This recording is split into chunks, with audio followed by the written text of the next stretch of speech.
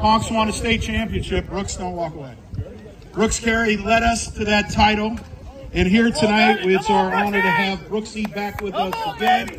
And he's going to introduce Victor, who should be ready to go.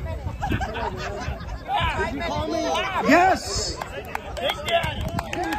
There he is. He's back on the mound. That's pretty good, huh? I have the mic. Shoot myself. Where do you want me to put it? What? Right there?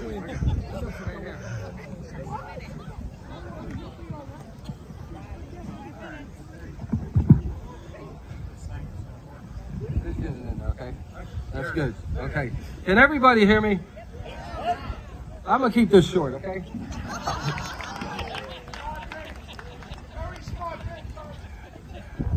I don't get nervous when I get up here. I get nervous about what I might say.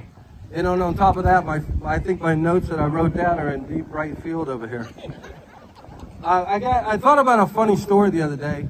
In 1998, towards the end of the season, Mike Lannon, the superintendent, walked up to me over here in the corner, and he goes, "Hey, Brooks."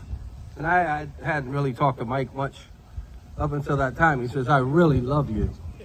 And I said, "You love me? You don't even know me." He goes, "I know enough about you."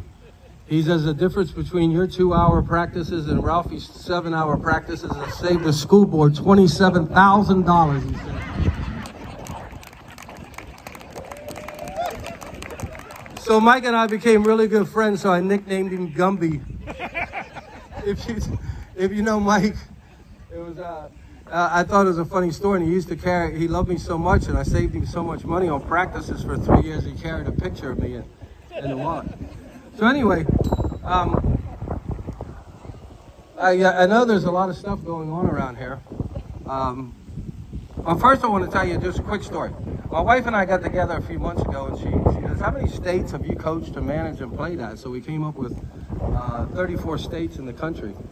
And it's there's nothing quite like what you're seeing right here. Nothing at all. I go to a lot of high school camps, scout young kids. I've seen college games, professional baseball games, and there's nothing quite like this place right here. This place is the straw that stirs the drink in this town still. Key West High School baseball. There's nothing else like this around here. And the good news is that I know there's a lot of construction going on around here. And from what I'm hearing, the baseball team after 70 years is going to get their own baseball clubhouse, and Ralphie's going to get his nice office, and I heard something they're going to put a top and over the stands and stuff. Hold on. Wait a minute. I'm going to have to circle back with you here. Maybe I got some bad news. I'm not sure. But Jury. Pardon me? Jury. Ladies and gentlemen. No, don't tell me what to say, Jack, okay?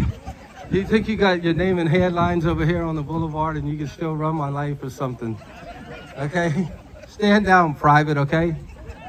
But everything I just said, the members of the jury, don't disregard those statements, okay?